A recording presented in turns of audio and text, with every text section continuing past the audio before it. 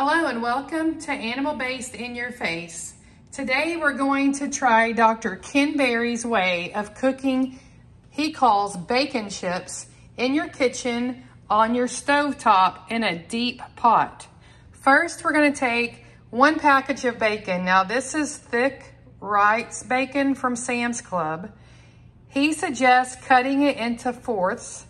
I have already tested it into thirds and it works great, but today I want to test it by cutting it in half. Let me show you. This is thin bacon I've already tested that was cut into thirds and it cooked in 10 minutes, y'all, 10 minutes. This is Wright's thick cut bacon that I cut into fourths that cooked in a little over 10 minutes. As you can see, it's delicious and crispy. So today, I'm going to try to cut it into just half so we can get bigger slices and see how it does.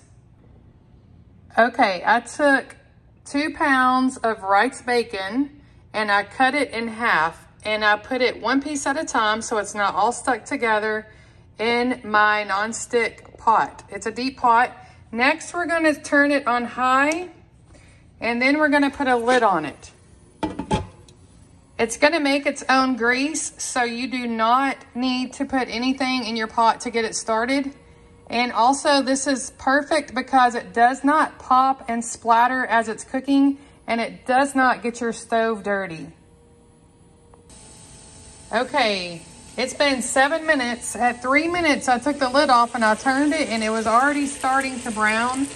Now remember, this is thick bacon and it's only cut in half, so it's gonna take a little bit longer. But you can see it holds all the heat and steam in and there's no popping, but it's cooking in its own fat.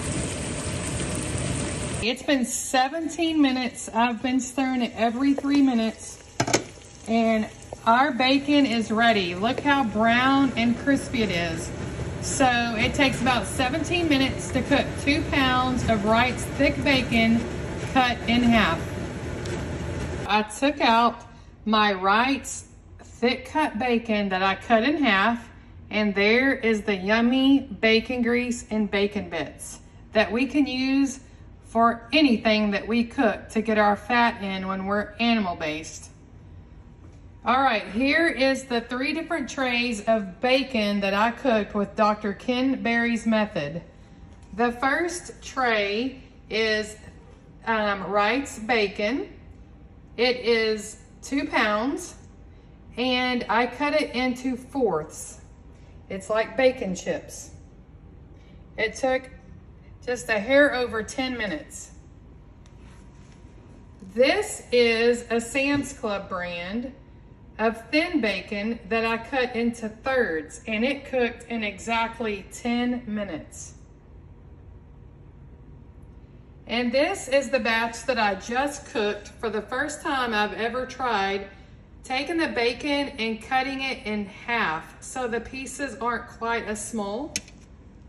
So this batch right here with Wright's thick cut bacon took 17 minutes to get it this crispy. Now we love crispy bacon. You could pull it even sooner if you wanted to, but I would say that this method works fantastic if you don't want to, cook it in your oven, your air fryer, or on your stove. Another great thing is my stove is clean, y'all. There is no grease anywhere on my stove, on my clothes. I didn't get burned, I didn't get popped. And next, I'm gonna take this yummy bacon grease and I'm gonna dump it with the other 2 batches of bacon I made in my stainless steel bacon grease container. And we will use this for meals this week. I hope you enjoyed my test of Dr. Ken Berry's way of cooking what he calls bacon chips. For more tips, tricks, and great recipes, be sure to follow us on our YouTube channel, Animal Based in Your Face. Like and subscribe. Thanks for watching.